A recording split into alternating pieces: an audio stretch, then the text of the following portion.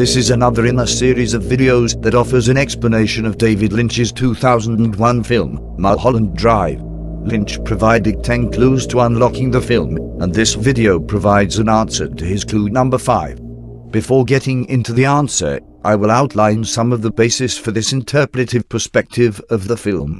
It can seem challenging to explain, but remarkably simple, once one can begin to recognize how to perceive the artistic symbolism and connective elements Lynch employs. When analyzing interpretive artwork, it can help to learn about the artist and what they might be interested to express through their art.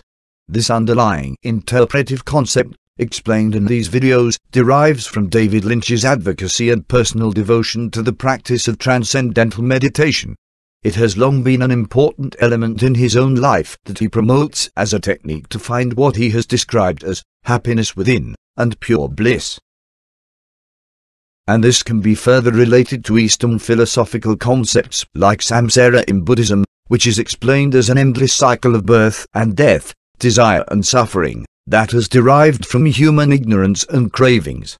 This cycle will continue until gaining insight and the wisdom to bring an end to desire, where it becomes possible to achieve a highest state of consciousness and self-awareness, or possibly even nirvana. Though Lynch does not relate transcendental meditation to Buddhism or any religion, the benefits he sees in the practice are similar to the goal of the Buddhist Eightfold Path, to eliminate negativity and attain a higher state of consciousness. The film can be appreciated as a symbolic artwork that portrays this repeating conceptual cycle of confusion and negative emotional consequences that occur when seeking happiness in the physical, material world, and failing to understand how to recognize and evolve to a higher state of consciousness and spiritual awareness of the non-physical world of the inner self.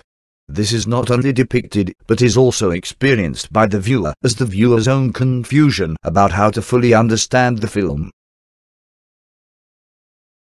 The film can be imagined as layers and levels of interpretations that on the surface seem as a confusing and incomplete physical material world fictional story set in Hollywood. But beneath these surface layers, it is possible to perceive a deeper and fully formed symbolic representation of the non-physical, inner, mental world. It is a world in which all of the characters represent the self-destructive mental actions taking place within a single representational universal mind that is unaware and existing in the cycle of desire and suffering. All of the characters imagined not as people, but as purely symbolic abstract mental interactions, occurring within the mind, making life choices unrelated to the physical story. Hollywood and Rita representative of the concept of desire. This can further be imagined as an artistic portrayal of the philosophical views of the artist David Lynch, and his description of the meditative experience which he correlates to the unified field of consciousness. He has discussed, written and lectured on the experience and the benefits of transcendental meditation for years. That is the basis for this interpretation and is reflected in this answer to the 5th of 10 clues Lynch has provided to unlock the film. This clue number 5 asks, who gives a key and why? The most obvious answer seems to refer to Coco when she says the line, "You and your aunt probably have an understanding, so here's the key." It seems kind of an odd line. Using the word probably suggests something indefinite or uncertain. So now consider that the word understanding has a connection to the mind. And an understanding means an awareness. In this case there may actually be a lack of awareness, implied by Coco's line, probably have an understanding. But further, the spoken line can be implying that understanding is related to the key, and perhaps Lynch is even suggesting understanding or awareness is also the key. The mental key to open the door to fulfilling happiness. When considering the clue, we might presume Lynch is focusing on a physical key, but perhaps his clue is also pointing to the why. And in this case again is understanding. Who gives a key? Coco. And why? Because Coco presumes there is an understanding. Lynch has a way of giving us something we might instinctively perceive one way but can also mean something else entirely. The purpose of Lynch's clue is to point the viewer towards the concept of understanding the film. And in this interpretation, awareness within may be what he is portraying within the film. And in the perspective I am describing, It is connected to the concept of understanding how to live a more positive life and reduce the influence of negativity. In this respect, a key can be a means to understanding.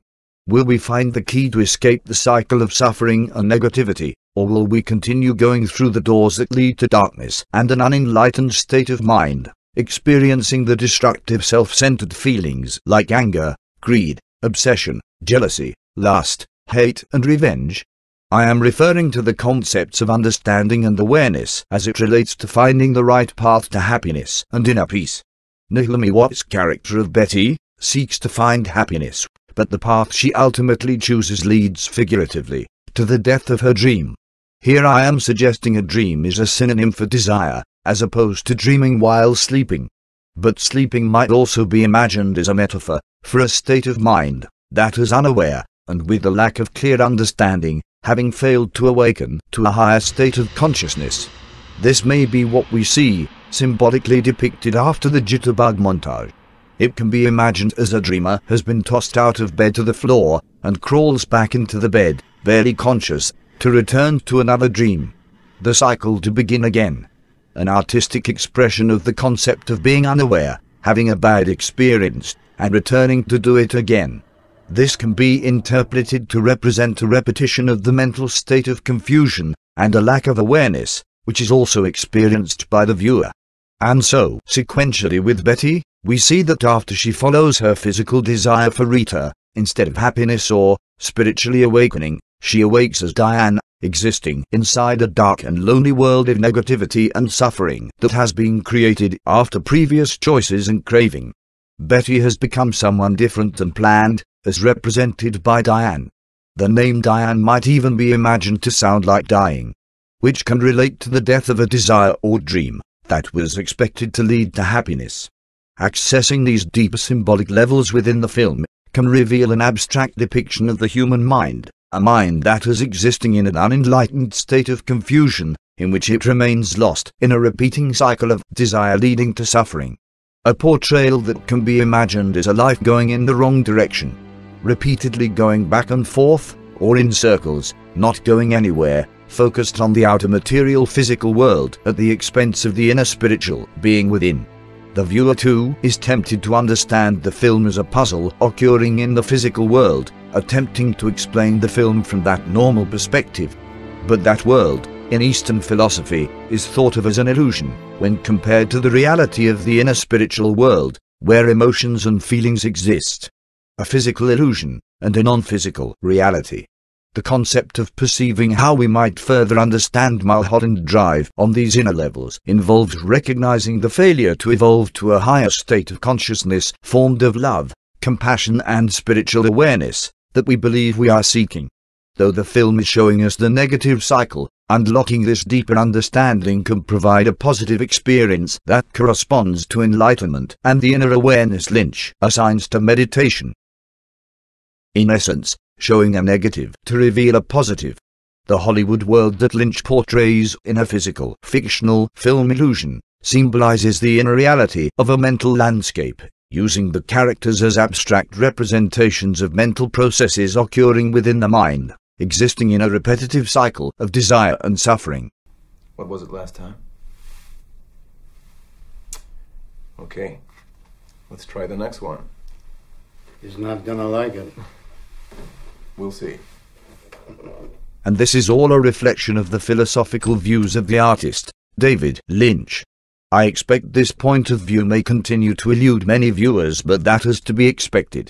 As I stated at the outset, this point of view is difficult to convey. Others may also find such metaphorical and symbolic analytical approaches less interesting than I do. I am simply relating my own experience, with the thought that it might help some others to understand the film from this perspective, that can be meaningful and fulfilling, even if not life-changing. Well, as Coco said, no problem if you don't. I will mention in closing that I have noticed that several of my videos in this series apparently have some copyright issues and may be unavailable for viewing. I will continue to try to make the necessary edits to correct those problems. Finally, who gives a key and why? In this perspective, related to Mr. Lynch's views on the benefits of meditation, I like to suggest that David Lynch is also giving a key, in the form of the clues, as a key to help us to unlock the film, in order that we might discover a deeper understanding that goes beyond the characters in the film, to lead us as viewers to reflect on ourselves and find a path through the confusion and negativity that infects our own lives and those around us and beyond us. Love, power, and bliss. Dynamic